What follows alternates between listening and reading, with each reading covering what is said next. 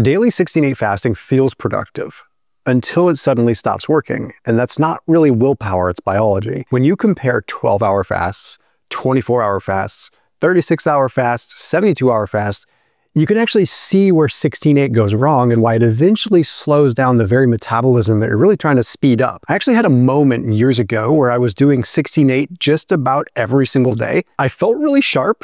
I actually felt really light. I mean, all the feelings that you know of, like it feels really good. And then one morning I kind of woke up and I just felt flat. And it was like the first day I realized, wait a minute, my energy was really low. My strength had dipped. And I remember thinking, like, how am I eating less and somehow burning less? Like, it feels like my engine's just not running hot. And that moment sent me down this scientific rabbit hole of trying to understand the frequency of fasting, not just the duration. And once you understand this and you see it, you can't really unsee it, because fasting becomes a lot more effective and honestly just way more reliable. It's more dependable, it's sustainable.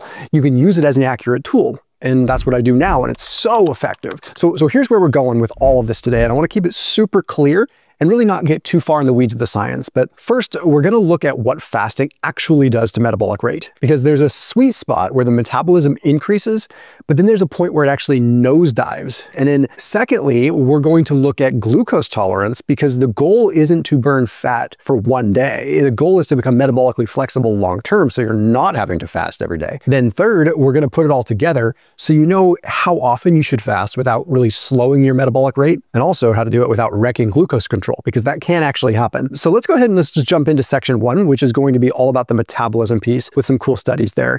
And I want to talk about one study in particular that was in the British Journal of Nutrition. And it might be one of the most misunderstood fasting papers that's out there. And it's good that I'm covering it because it was a big one. They looked at 12-hour fasts, they looked at 36-hour fasts, and they looked at 72-hour fasts. Now, intuitively, you'd think that the longer you go, the more your metabolism ramps up, because fasting does increase epinephrine and norepinephrine and adrenaline. So things do actually ramp up as you go into a fast. It's partially true, but only up to a point, because here's what they found. After 12 hours, the metabolic rate barely changed. It was really just kind of neutral. I mean, there was more fat oxidation for sure, but metabolic rate wasn't changing. What they found is that after about like 24 to 36 hours, metabolic rate was increasing. Your body really starts ramping up norepinephrine. You get a major increase in circulating fatty acids in conjunction with the adrenaline, which just puts you into like fat burning mode. You really upshift into that fat burning gear. Then after about 72 hours, metabolic rate doesn't go any higher than the 36-hour mark.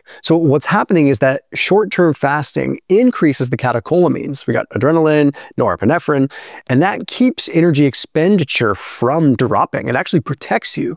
But once you extend the fast beyond 36 hours, but this also ties in with fasting too frequently, the body recognizes a consistency pattern, and it starts to say, oh, we're starving, we should conserve energy. So what this is telling us is that a well-timed long fast speeds your metabolism up. But doing it too often, even with shorter fasts or stacking calorie restriction on top of it on the days you're not fasting, will slow it down. So that brings me to the second point in this video, because short-term fasting is just one side of the coin. We need to kind of talk about how this all plays together, right? Because the other side is what happens when you're chronically under-eating without realizing it.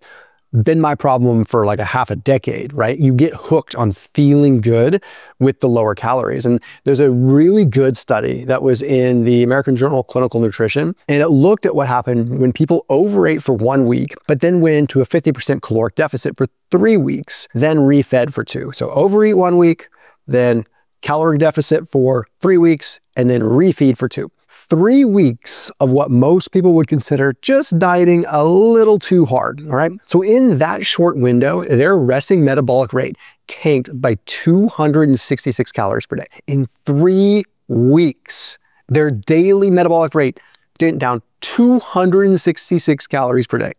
Almost half of that was adaptive thermogenesis, meaning that the body voluntarily slowed itself down to survive. They lost 5% of their muscle mass in 3 weeks, which further dropped their metabolism. So in other words, if your fasting routine turns into chronic calorie restriction, especially with something like daily 16-8, you can unintentionally shut the system down that you're trying to speed up. And this is exactly why people feel great for the first couple weeks of fasting and then they stall, or even a couple of months, or even it just becomes a lifestyle and just nothing happens. They don't really change it. They just feel good, but their body doesn't change. It's wild how fasting can happen, especially if you don't have a whole lot of fat on you, right? So within about 2 to 3 weeks of continuous reduction in calories, your metabolism begins to downshift. It's not months, it's not years, it's 14 to 21 days. Here's the kicker. That same slowdown does not happen with infrequent, strategically placed, moderate length to longer fasts. Why? Well, because the body interprets those as acute temporary stressors, not starvation. You also want your body to be able to recover and build off of those fasts. What I mean by that is you have all kinds of cellular changes and repair that happen during a fast. You have reorganization, reallocation, and autophagy, and then you need to actually rebuild. It takes protein, it takes calories to rebuild. So all the mitophagy you're going through, where the mitochondria are going through their own respective autophagy to consolidate and get stronger, if you don't have periods of rebuilding, that doesn't do you any good. So fasting is a stressor on the mitochondria. Calorie restriction is a stressor on the mitochondria. Then you need to be able to repair from that stressor. The stressor is the signal, and then you need the repair. So you don't just consolidate your mitochondria or consolidate cells and then continue to fast and have that happily continue. You consolidate and then you power them up, right? So it's like you want to take all the junked vehicles in your junkyard, consolidate all the parts to make one supercar, but then you got to put fuel in that supercar. Otherwise, it's still just sitting there, right? This is where that product timeline can come into play. I think this is cool science with this, because this is a compound, urolithin A, that induces mitochondrial autophagy, mitophagy. It's been published in a lot of papers. It's been published in JAMA, all kinds of different research journals, because it induces autophagy or of the mitochondria. It's called mitophagy. So you take that regularly, but you can take that even when you're not fasting, and it kind of continues that autophagy effect, and it helps rebuild those mitochondria. So this is one of the most foundational longevity compounds that's out there. But personally, I take it more so because I get better recovery and I feel like my mitochondria is stronger from it. I popped the link down below. That's a special discount link. So you can use that link down below. So you can use their capsules. They've got a powder. They also have gummies, which taste pretty good too. And they don't have sugar in them. So that link is down below. These guys are great. They're a Swiss company that really focuses on precision too. So the stuff is legit.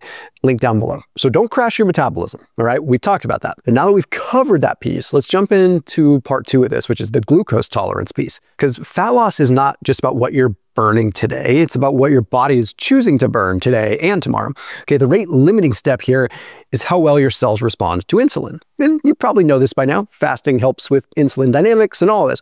But if your glucose tolerance is dropping, your insulin goes up and your fat burning shuts off. And that's not good, right? That could be a serious problem. And there's a really interesting study that was in the Journal of Applied Physiology that kind of outlined this a little bit more. They had subjects fast for either 13 hours or 72 hours before actually eating a test meal.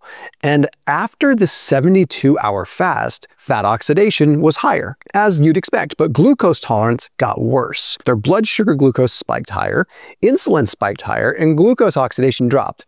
And this is the body going, I've been running on fat for a few days. I'm not switching gears very easily over here. Like the body likes to kind of find these grooves. So researchers think that this might be due to elevated growth hormone levels, which is good, but it also could be elevated free fatty acids that are impairing the insulin signaling. Again, it has its place, but may not always be a good thing. So long fasts burn fat like crazy, but if you do them too often, you start losing your ability to process carbs normally. And you might be thinking, like, I'm not going to have carbs anymore, so who cares? There will come a time when you have carbs. So let's be real here. I don't care. Even the strongest carnivore people still occasionally will have carbs. It just happens, right? And are you 99% of the population or are you 1% of the population? Who's going to eat carbs, right? So even me, I don't eat a lot of carbs, but I want my body to be adjusted to them. But here's the cool counterpoint. because there was a study that was in endocrinology, and this was a mouse study, but they found that mice doing 3 24-hour fasts per week, like non-consecutive, they did this and the glucose tolerance improved dramatically if they were doing like these 24-hour fasts non-consecutive. Glucose tolerance improved. They got better. So again, frequency is everything. How often we do them, how long we do them.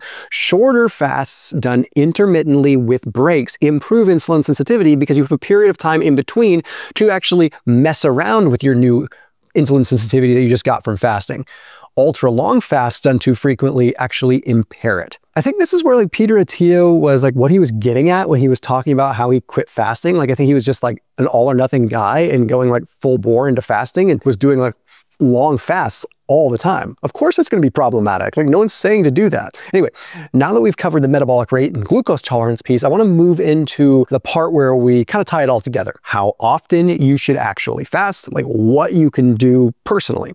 And here's the pattern that the research paints when you kind of overlay everything we've talked about. If you fast every day, especially with 16-8, and you unintentionally undereat, you have about 2 to 3 weeks of a window before your metabolism begins to slow down. And that's why people see amazing results for like 2-3 weeks and then the wheels fall off. But when you back up and you kind of zoom out, the research says something pretty empowering. You don't need to fast every day to get the benefits, okay?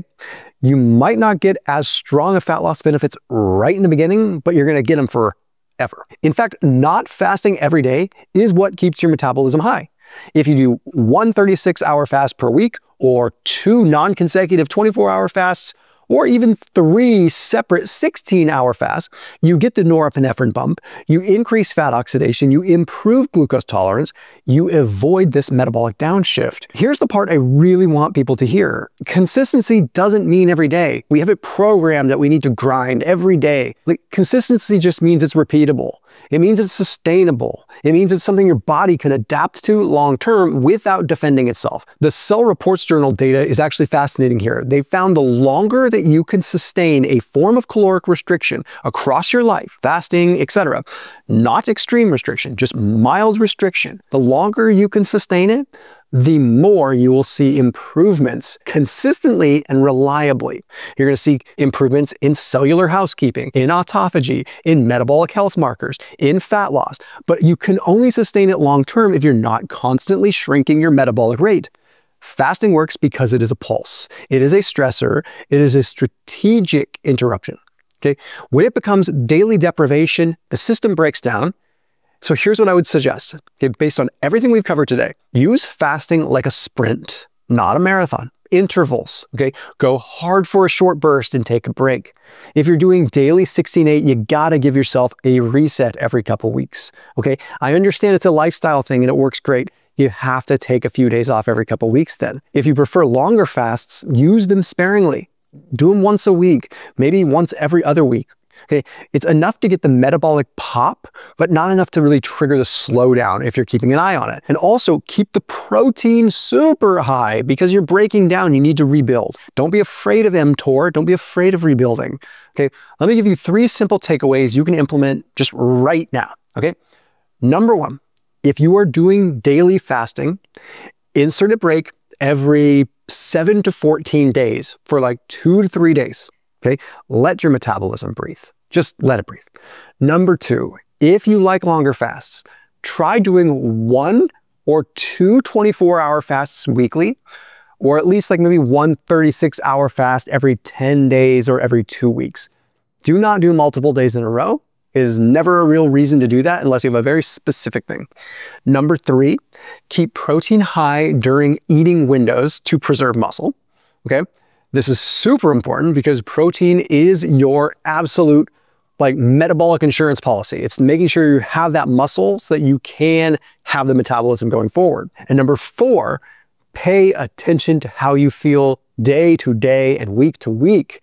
If your energy is dropping, that means your calories are probably too low the following couple of days or the previous couple of days. So if energy drops, if strength drops, or if sleep falls off, if it feels really weird, you're not sleeping well, that is your really early warning sign that you're sliding into metabolic conservation. At the end of the day, It's not about discipline, it's about sustainability, rhythm, and consistency. When you hit the right rhythm, your metabolism doesn't fight you anymore. It works with you because that's the way it's supposed to be. It's a beautiful system that we have from our creator, right? Like, we can work in harmony with our environment, and that includes our food. And that matters because fasting is often used for one specific reason, right? It's to drive autophagy and cellular repair and all these other things, like to clean up. And that's important because fasting is used for all kinds of reasons, like whether it's spiritual, whether it's cellular cleanup or fat loss, or just because it feels natural, right? I think there's some other components of fasting that people really like that can activate some of these sort of longevity, like cleanup attributes. In another video, I broke down a compound that's derived from an actual leaf, believe it or not, that activates many of those same repair pathways without requiring a lot of extended fast, or you could couple it with some fasting to get an extra benefit. It just gives you another tool when it comes down to cellular repair on the days maybe when fasting isn't the right tool, or when you want to like accelerate a fast a bit more. So that video is right here. I recommend you check it out. Please do subscribe, and I will see you tomorrow.